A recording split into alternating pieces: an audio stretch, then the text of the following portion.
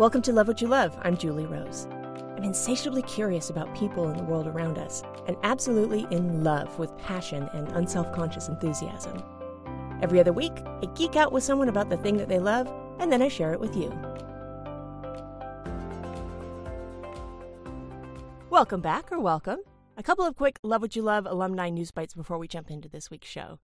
First of all, episode 5 guest AJ Odasso, the poet and professor who chatted with me about fandom and fanfiction, is debuting their first novel. Published by Dart Frog Books, The Pursued and the Pursuing is a queer reimagining of The Great Gatsby. The novel is available for pre-order now and will launch on September 28th, 2021. Also, Aaron Reynolds, the reigning king of swearing, just won the 2020 Webby Award for Social Humor for Effin' Birds. You can hear all about the Effin' Birds origin story and so much more in episode 26. Okay, let's meet this week's guest. Sarah Robinson, who also goes by Shay, isn't what you'd call a lifelong fitness nut. In fact, quite the opposite. But a random and auspicious post on Tumblr completely changed how they think about fitness and strength. In this chat, we talk being okay with being a beginner, MacGuyvering your own gym, setting your own goals, perfectionists in recovery, changing how you see your body, and so much more. So find out why Sarah loves powerlifting, and why you might learn to love it too.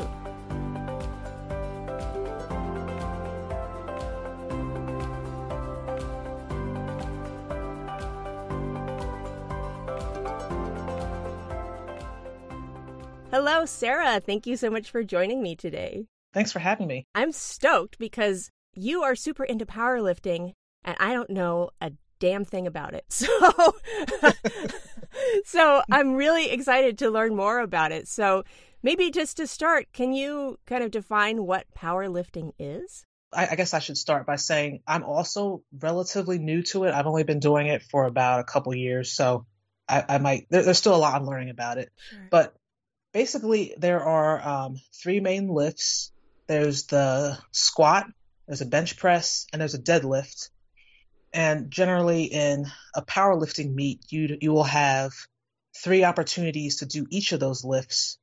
And you'll get your scores based on that. I haven't actually done a meet before, but I know that's basically the way it goes. But yes, it's the 3 main lifts: squat, bench press, and deadlift.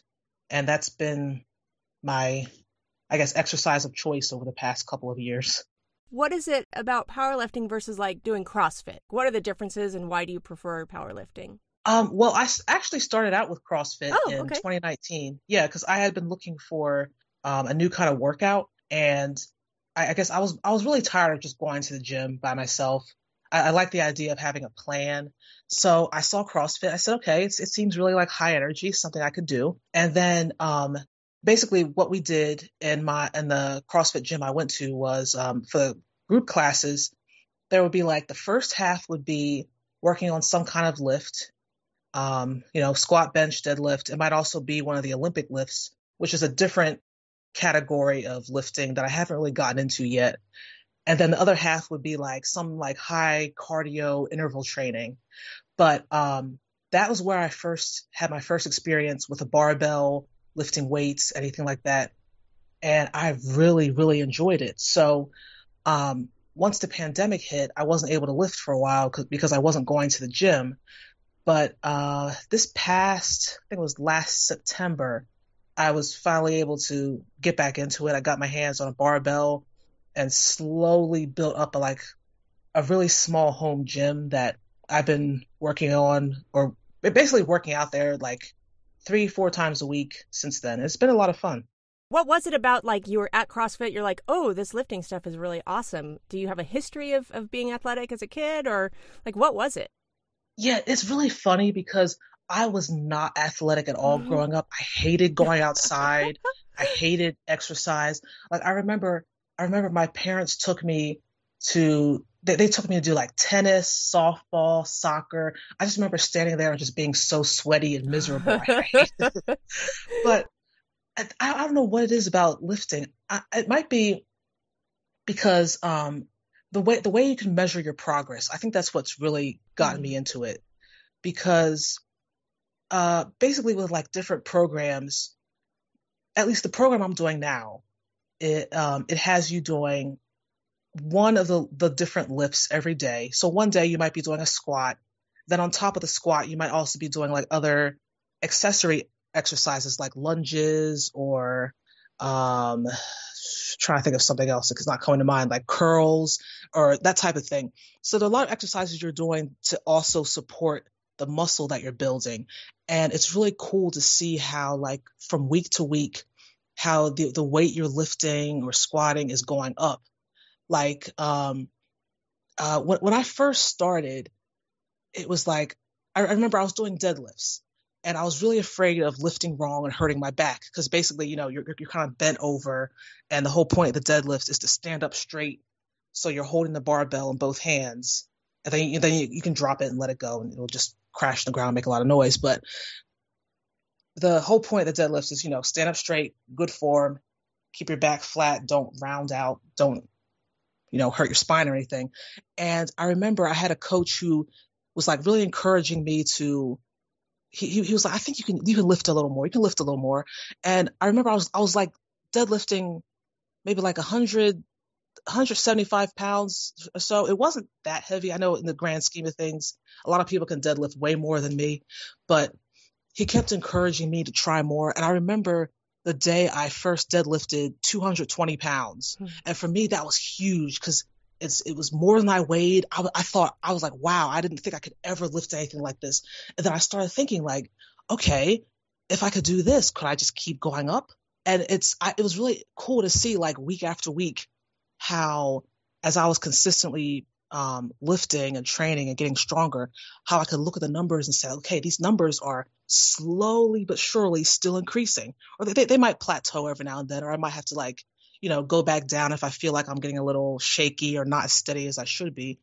But overall, it's really cool to see, like, I can see my progress. I know that I'm getting better, and it's a really easy way for me to see, like, what I'm doing, basically. Because when it came to, like, sports like softball or soccer, I guess I didn't really know how to get better, and I wasn't really interested in it because I wasn't a fan of cardio or getting super sweaty. I like the idea of basically just getting stronger, because that was a real big appeal for me with lifting. Is I love the idea of building muscle and getting stronger. What is it about feeling stronger that appeals to you? I guess it's kind of for aesthetic reasons. I just like the idea of, like, being muscular, looking strong. And it's also helped me, like, with, like, self-image and weight issues, because I've noticed, like, okay, if my focus is going to be, like, with fitness, I've noticed that when my focus is on weight loss, I'm generally pretty miserable. It's just how it's worked out for me. Like, it's never really worked for me that I can just be like, okay, I'm going to lose weight. Yeah. But if I say, okay, I'm going to build muscle and work on, improving my lifts in general, then it's something that I really look forward to, and I really enjoy, like, my workout sessions every day. How long are your workout sessions? It can depend. Like, when it's like a lower body day, it could be like an hour or so. Upper body days are usually quicker because I've noticed this is like my first time really focusing on, like, upper body strength. So I think I'm getting, like, some what people call, like, newbie gains. So I'm able to, like, I feel like I'm progressing a lot faster in upper body than lower body, because, like, my legs are a lot stronger than my arms. So as far as legs are concerned, they're already, I guess, where they're going to be for a while. But upper body, those workouts go by a lot quicker. So you mentioned that, like, you follow a plan. Where did you get that plan, and how does that work? Oh, yeah. So I follow a program called Stronger by the Day. It's by a power lifter that I discovered on YouTube. Her name was Meg Squats. Basically, she and her team, they put out programming every Sunday. It's basically like 4 days of programming plus an optional 5th day. And what I do is I just say, okay, there's 4 days of programming. I'm going to try and work out maybe, Monday, Tuesday, Thursday, Friday, or whatever 4 days in the week I can find out. And it's a mixture of the main lift and then other exercises to support the lift. So for instance, if I'm doing, like, say, a bench press, that's like upper body. So there will also be like lift type things like, an overhead press, like, you're pushing a dumbbell overhead or pulling down from like a resistance band, those types of movements, like just to support the main lift and build the muscles in other ways too.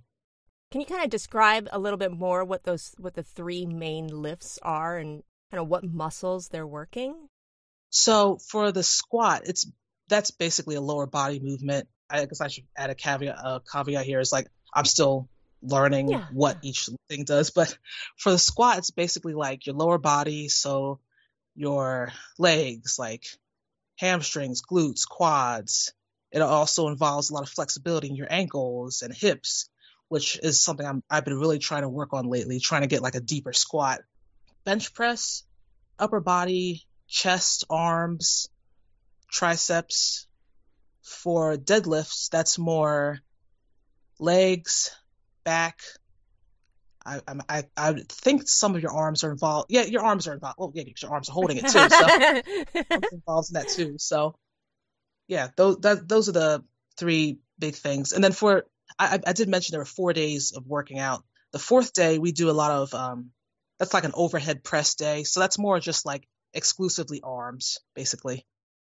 Maybe this is a sensitive question, but like, what are you currently lifting and are you happy with that? And what are your goals, like in terms of total weight? Currently, with deadlifts, I had to drop a lot because I took a break because of, coronavirus and everything. Yeah. But right now I'm deadlifting right around 200 because those are all the weights I have. I basically got to the end. I was like, all right, well, I'm here. I can deadlift all of this. So it's like 200 pounds. Squat, I'm around 153 pounds. Wow. Bench press, that's like 100, 110 or so. And then overhead press, it might be around like 83 pounds, but that one is like my lightest lift. Basically anything to do with just arms or just arms and chest is going to be my lowest lift. And I know that's the case with a lot of people because it's more isolated and you can't really use your whole body to support yourself for that the way you can like with a deadlift or a squat. I'm really excited when I can lift both of my 5-pound weights over my head. So I'm like super impressed right now. That's impressive. So, you've got 200 pounds worth of weights. Is buying extra weights expensive? And like, setting up a home gym, is that kind of a piecemeal process because it costs a lot? Yeah, it's one of those things where I really wish I'd gotten to this before the pandemic because the price of barbells, weight plates, home gym equipment has gone up so much over the past year. And it's a lot of things have been out of stock everywhere. Like I was finally able to grab a barbell from a company called Rogue Fitness. They make a lot of quality barbells. And what I had to do was I was on my computer in the morning. I just kept refreshing their page to see when it would be in stock. And then the first couple of times I did that, it was out of stock in the time it took me to put it in my cart and go to checkout. Oh. So it took me a while to get my hands on the barbell. But once I got that, then I was like, okay, now I'm going to need a mat. I'm going to need a rack to put the barbell on. I'm going to have to find weights. So I was able to find a rack thanks to Amazon. The mat, I actually got like a horse stall mat from a tractor supply store because they're cheaper than getting an actual gym mat, and they're just as durable. And then the weights themselves, actually, my girlfriend was the one who found those for me because I've been complaining I couldn't find them in stock anywhere. So she went on Craigslist and she found a guy who was actually making his own.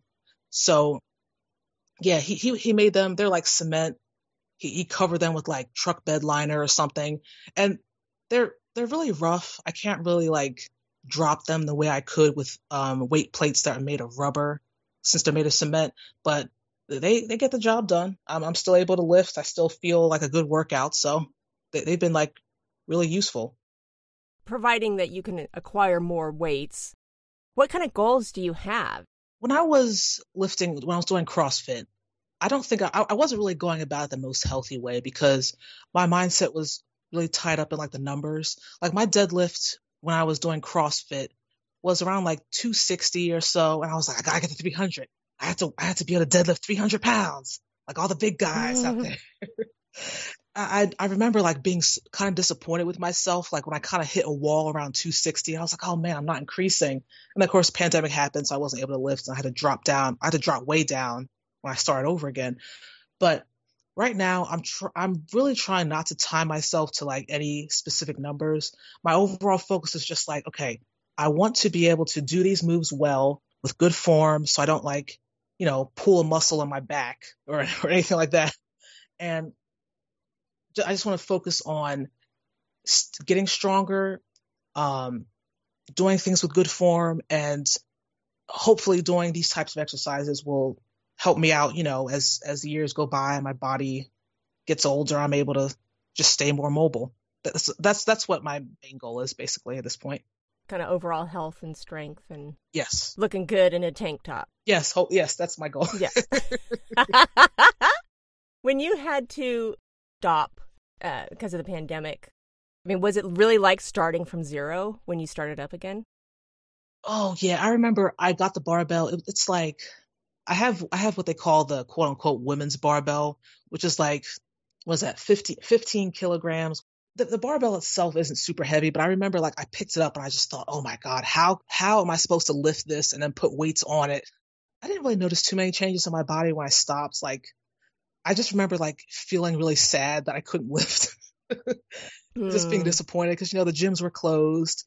And then once the gyms opened again, I thought, well, I could go back, but then I don't really know how comfortable I'd be trying to work out wearing a face mask, which I could have done it, but I guess I just didn't really want to go through the trouble. So I just said, I'll just stay home. But yeah, when I first started again, everything felt very heavy. I felt very discouraged, but it was just one of those things where I had to tell myself, okay, this is going to be an incremental progression, just like before. We're just starting maybe a little bit behind where you were before, but that's okay. We'll get back up there eventually. It's like the name of the name of the program I'm using, Stronger by the Day. Every day you'll get a little bit stronger. It might not always be a linear progression, but overall you'll get there. Yeah. Do you like give yourself pep talks? Because that's impressive that, you have this mindset. Do you like, what happens when you wobble and you're like, oh, this isn't working how I want it to work? Like, how do you get out of that and back into your mindset? Some days I'm just kind of miserable about it, especially when it's like comes to doing squats. That's currently my lift that I feel the weakest about. I think it's just a matter of me working on stability and, keep my whole foot on the floor, keep my back up, not bend, not leaning over, and try not to tilt or fall over when I'm squatting. But some of it is just telling myself, okay, well, at least we came and we did it. We did the lift. It wasn't perfect, but we tried it. Other days I'm just like, you know what? I don't even want to think about this. All right, we're done. Moving on to the next thing. Yeah, don't dwell. Yeah. Don't dwell. Yeah, and sometimes I do. I try not to. I try to just think of it like, okay, well, because I'm trying to keep working out as something that I do because I enjoy it. I don't want to get to a point where I feel like I have to do it. I want it to stay something that I do because I really enjoy it, or out of habit even. That's fine. And it's cool because this is like the first time in my life that I felt this way about anything that's like exercise related. So I'm like, I really want to hold on to this. I don't want to lose this.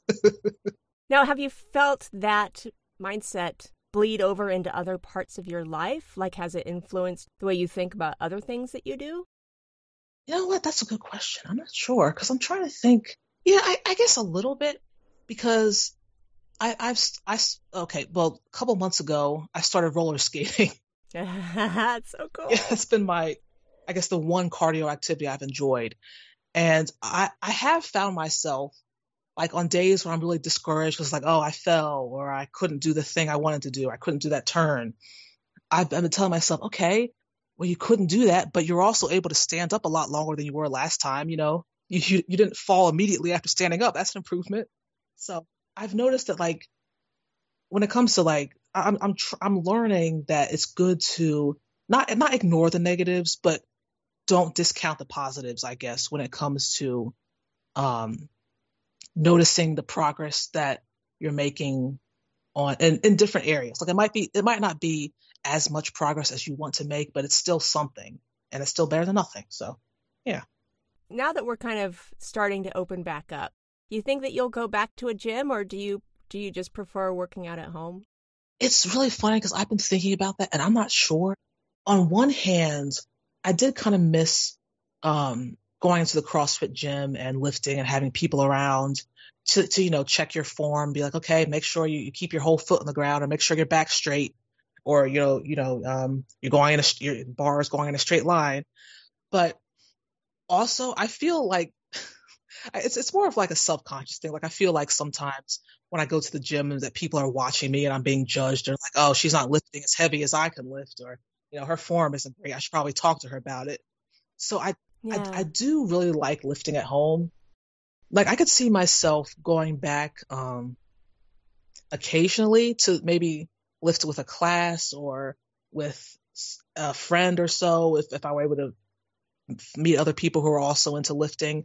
But overall, I really enjoy just lifting at home. I can play my music, I can record my lifts without having to worry about anyone like walking around in front of me, and I can have the dogs there. So, do they help you? They usually just sleep and observe. Yeah. Okay. So no help at all. Okay, got it. So, now, is there like a community, like an online community? Well, with the program I'm in right now, they have like a Facebook group, and it's been helpful because a lot of people will post their lifts and say like, okay, can you check my form? Am I doing this right? Or, ask for encouragement, or just say like, hey, I'm really feeling discouraged about this. Is this normal? And of course, a lot of people will be like, yes, that's totally normal. Yeah. We all go through that. And it's nice. I don't really participate too much. I have posted like some of my lifts and asked for feedback, and the feedback's always been very helpful. Everyone is very positive, and any criticism they give is like really helpful. So I'm part of like one Facebook group for that.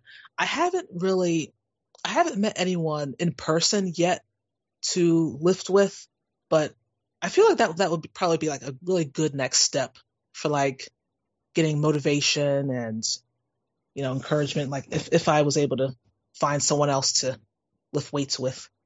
Would your 10-year-old self who was forced to go into soccer believe what you're doing now?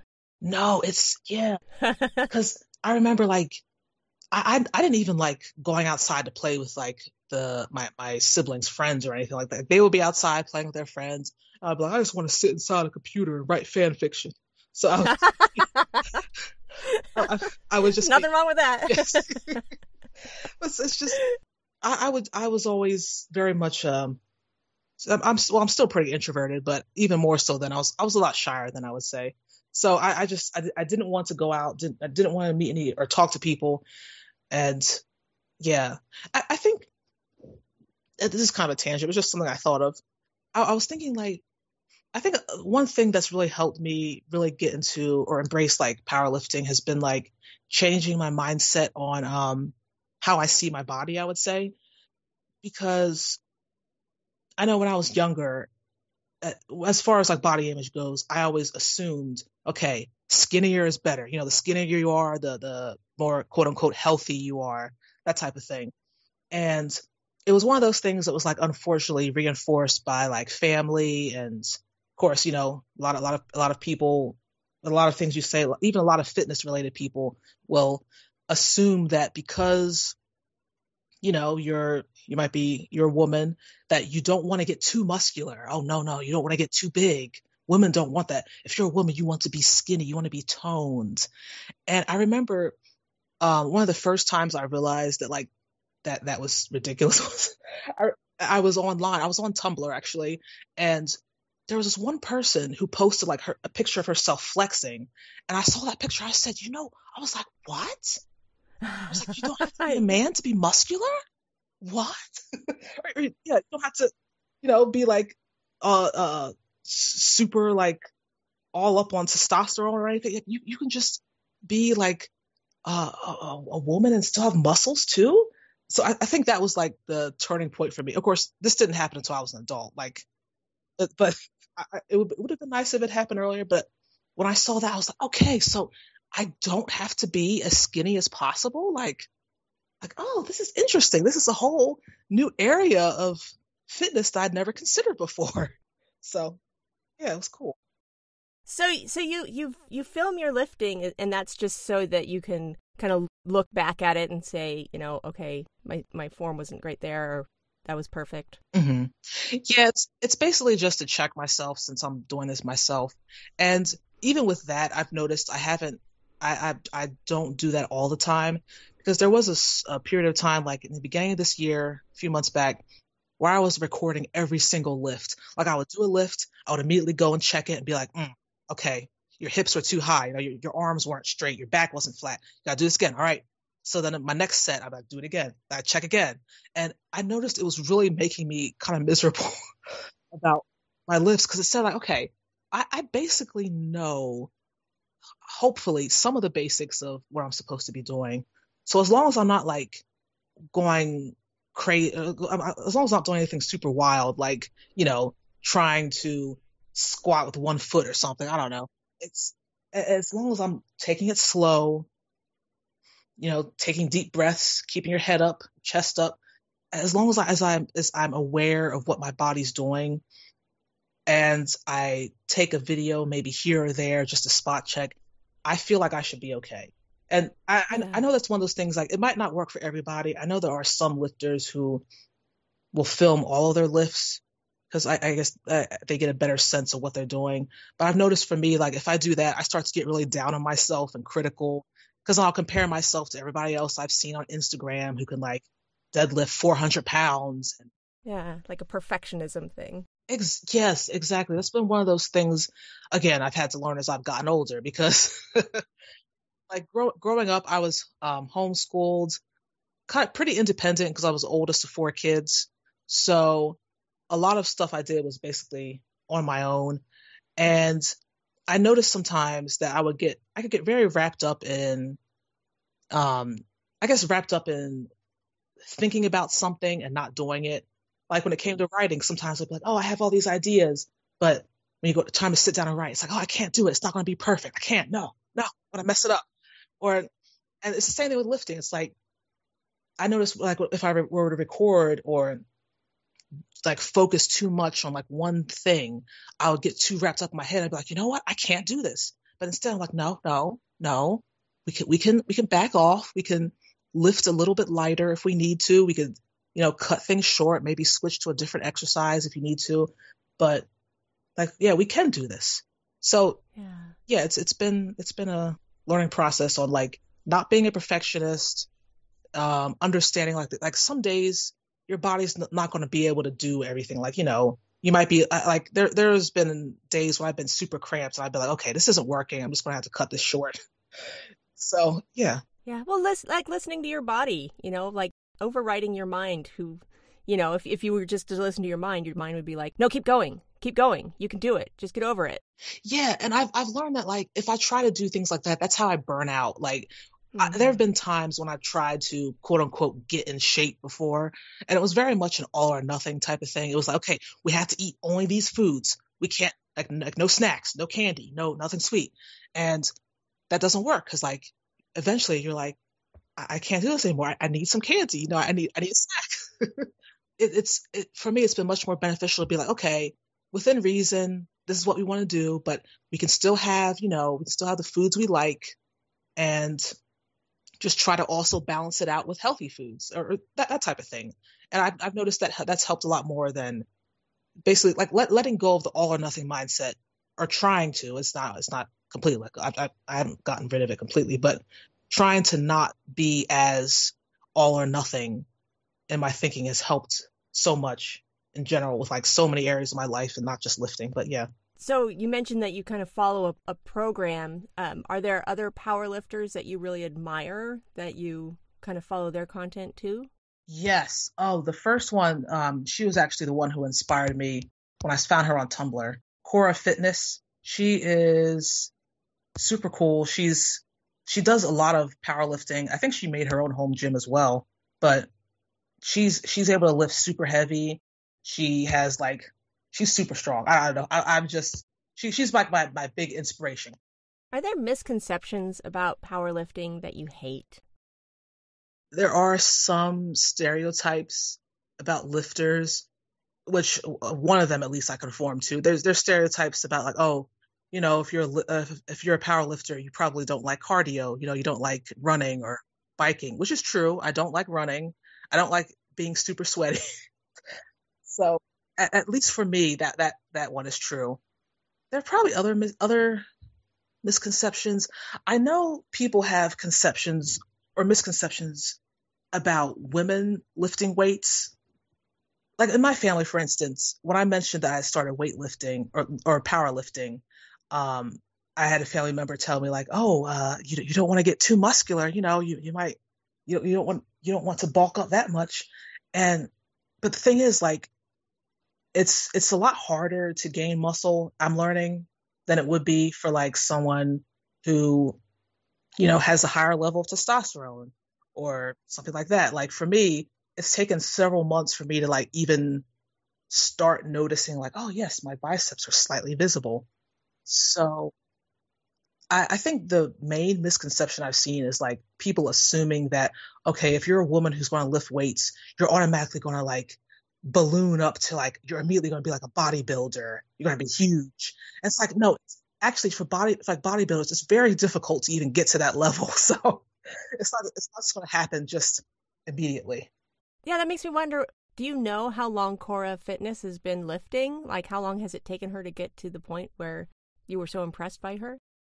I think it's been several years. I don't know the exact time, but I've been following her for at least a few years. I know she's been doing it for longer than that. So for a lot of fitness people, a lot of people who go into powerlifting, it can take years for you to get to a point where you're like, yes, okay, I like how I look. Or for other people, it might be shorter. But I know at least for me, it's taken a while. Also because it's not just about lifting, it's also about diet. And I'm still learning about that type of thing, like protein, macros. That's all stuff I'm still very much a beginner at. Yeah, it's very much an ongoing thing. Like, I don't know if I might get to a point where I'm like, you know what, I'm tired of lifting. Let's go do something else.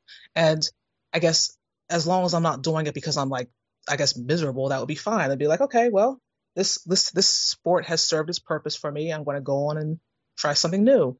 But the way I look at it now is I'm trying to just make this like a really long-term thing. Like, I like working out 4 days a week. I like the lifts I'm doing and the other exercises, like the accessory work that I do. And I just want to keep doing that until maybe another type of sport catches my interest, or until I realize, okay, I think maybe my body might be done with this. Now, what kind of music do you listen to when you're lifting? Actually, I don't really listen to too much music. I listen more to D&D podcasts. So yeah, I basically just listen to podcasts and listen to the story, and it helps make the time go by. So I'm not like, oh God, this set is taking forever. I'm just like, listening to the story. And that also helps keep your brain occupied. Yes. So it doesn't keep scrolling off on other places. Yeah, that helps. Because I know with music, like every time the song will change, I'll be like, oh, this is a different song. And I'll just think about the song. But like if I have a podcast going, it's like one continuous thing that just goes for like an hour or so. And it just helps me stay focused. If someone who listened to our conversation wanted to get started with powerlifting, how would you recommend they get started? Well, I could say you don't even really need weights to get started. You could start with just practicing squats, push-ups. If you have like dumbbells, like 5-pound ones, like I have like a pair of 8-pound ones that I use for like some other exercises. You could use those for different exercises. On YouTube, if you search like powerlifting basics or powerlifting form, there are a lot of videos that helped me out when I was like really starting to try to get my form correct. And as I mentioned before, Meg Squats on YouTube, she was a really, really huge help because she had a lot of really good pointers on form and a lot of tips for beginners regarding like lifting, diet, exercise, frequency, all that kind of stuff. It's been really helpful. And do you have any tips that you've kind of learned in the course of your doing lifting that you're like, don't do what I did, or definitely do this, it really helped me? Yeah, I think the biggest thing is just like, don't try to do too much too fast. Like, don't try, like, you might see other people lifting super heavy. You might want to also do that, but you have to learn to know when your body is approaching its limit. You don't want to try to do like a really heavy squat and then, you're really, really having trouble standing up and you might like pull a muscle or something. So even if that means like staying super light for a while and only doing light weights, only doing small moves, like that's fine because you can eventually build up to something heavier. So yeah, basically just don't try to do too much too fast. Take your time, watch videos, work on form. That's what's helped me a lot. What would you say is absolutely the best thing about powerlifting for you? It's just a great stress reliever. I really like how I feel when I'm done. I'm like, yes, I feel strong. I did a lot of work with resistance bands and I also did a bench press today. I just feel, it makes me feel weirdly accomplished. Even though all I did was just move heavy things for an hour. I just feel, I don't know, it just makes me feel happy. I feel, I guess, content. It's like, yes, we have lifted heavy things and now we can go on with our day. Oh my goodness. Well, Sarah, thank you so much for taking so much time to talk with me about this. I've learned a ton and I'm super inspired now. Oh yeah, no problem. Thank you for speaking with me. I'm glad we had a chance to talk. You can find Sarah on Instagram at _ShayWise. I'll put a link to their Instagram in the show notes, along with links to Cora Fitness and Stronger Every Day. Plus, I'll include a list of Sarah's favorite nonprofits and a list of mine too. Huge thanks to Sarah for sharing her passion with us. Just a reminder that you can find this podcast on Instagram at LoveWhatYouLovePod, on Twitter at WhatYouLovePod, and the website is LoveWhatYouLovePod.com. All of the transcripts for Love What You Love are available for everyone on the website, thanks to Emily White, transcription magician and proprietress of the Wordary. If you need transcripts, reach out to her at emilywhite@thewordary.com. The music for Love What You Love is called Inspiring Hope by Pink Sounds. A link to that artist is included in the show notes. As always, thank you so much for listening. Let's hang out again soon. There's some good in this world, Mr. Fertile. And it's worth fighting for.